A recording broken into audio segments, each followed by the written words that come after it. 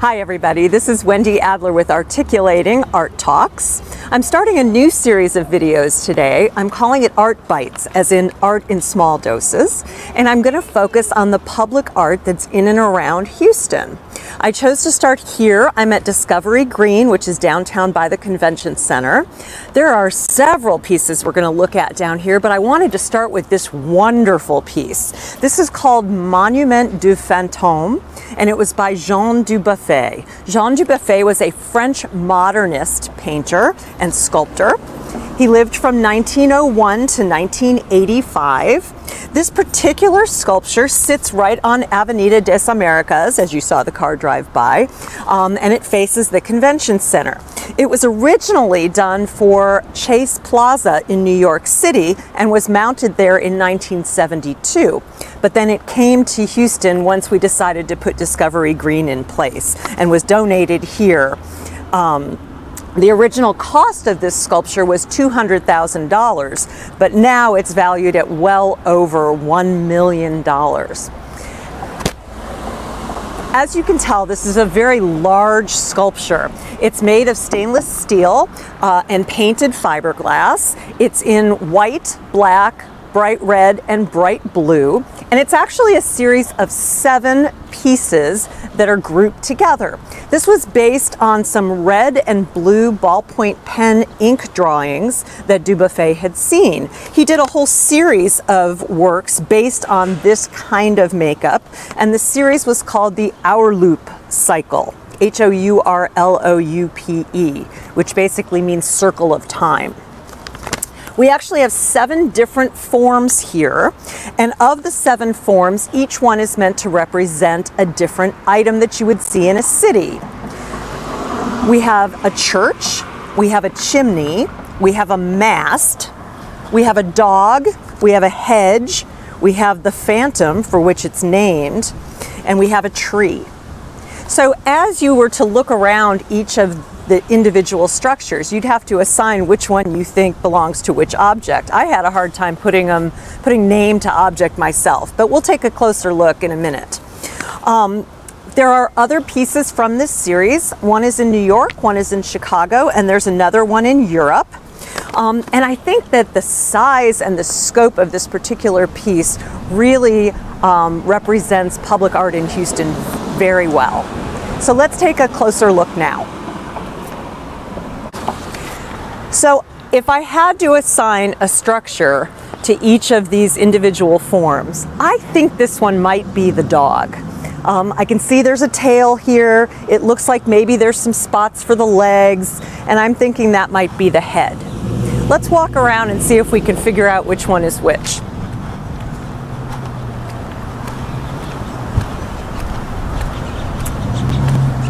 I would say that this one is most likely the chimney, since we have the structure and we have what looks like smoke coming out of the top.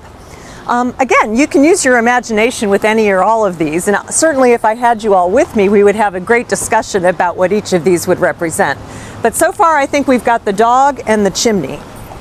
If we continue this direction,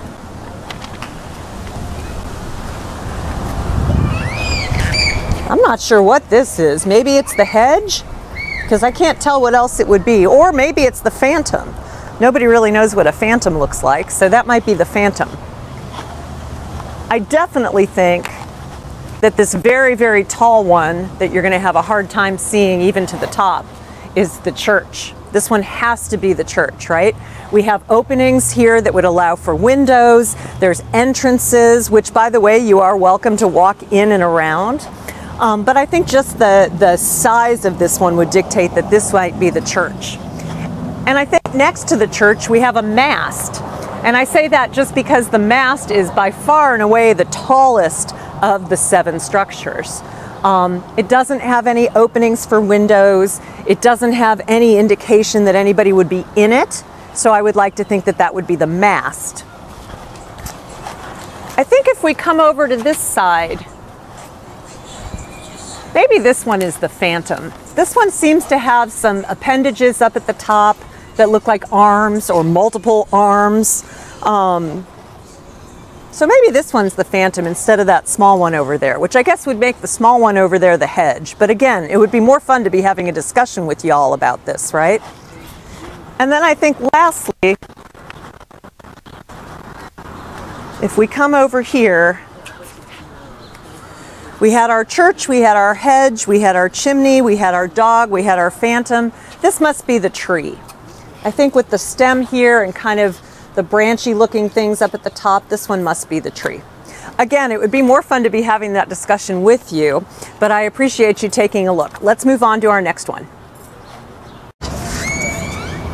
So I've moved across the park. I'm still in Discovery Green, and I'm standing in front of Mystery, M-I-S-T-R-E-E, kind of a clever name. And Mystery is a stainless steel fountain that was made by David Hollis. David Hollis is an American artist. He was born in 1948, still working today. A lot of what David Hollis does is actually sound sculpture, but in this particular case, we have a water sculpture. If it was running, I wouldn't be standing here right now, but if it was running, you would see that the middle section of the sculpture would be a mist. So he has all these misters that feed towards the middle of the sculpture, and around the outside perimeter, he has water spouts. So the outside is like a virtual rain, and the inside is like a virtual cloud. So I'm sure it would be very beautiful if it was running, although I'm grateful it's not running right now.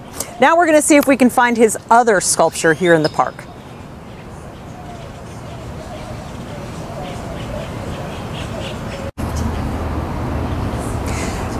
So I found the listening vessels. Hello, hello, hello.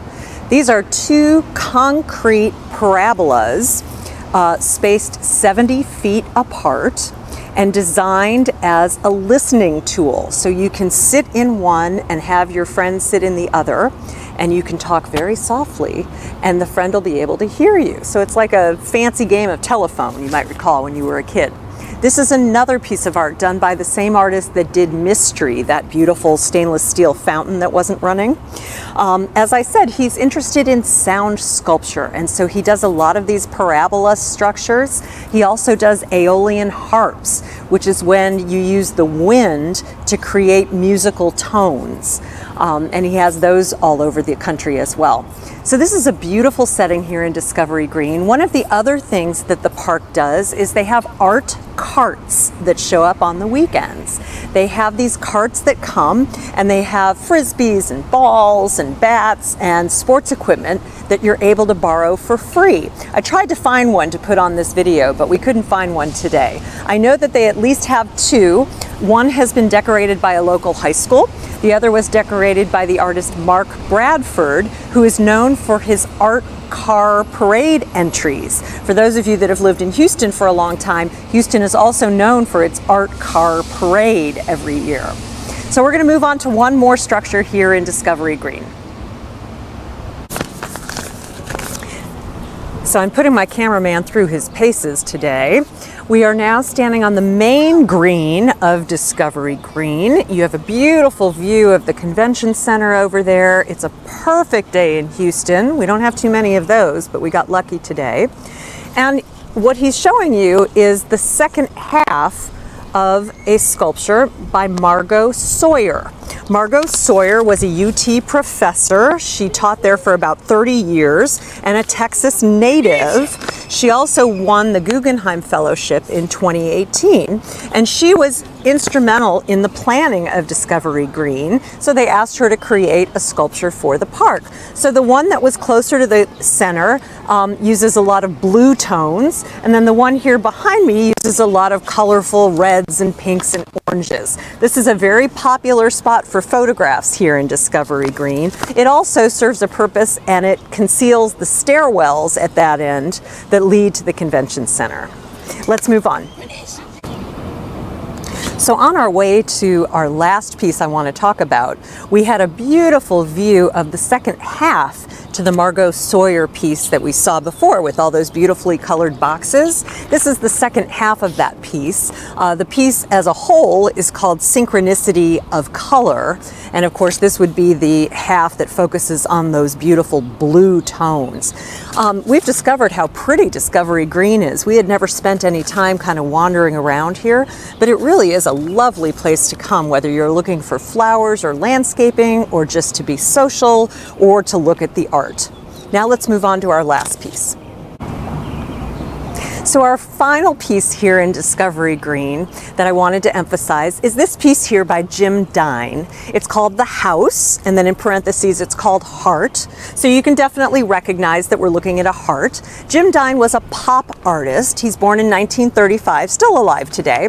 And he works with recognizable everyday items and figures and things that you can look at and understand. So we're looking at a heart here. It's been cast in bronze. This is one of 3 versions that he did. There's actually one at the Tate Museum in London.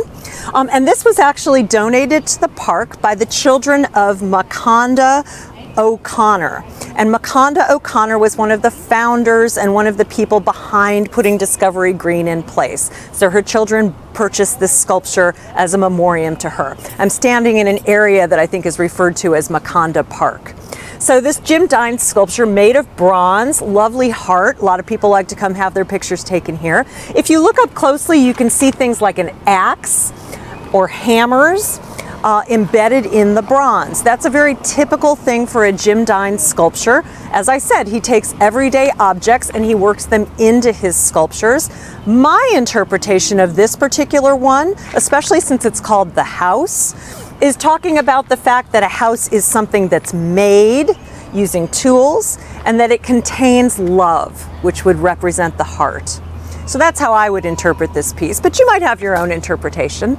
Thank you so much for joining me on our tour of Discovery Green. Look for other art bites coming up soon. I'm going to highlight other public art locations throughout our great city, and send me your emails and comments. Take care. Bye-bye.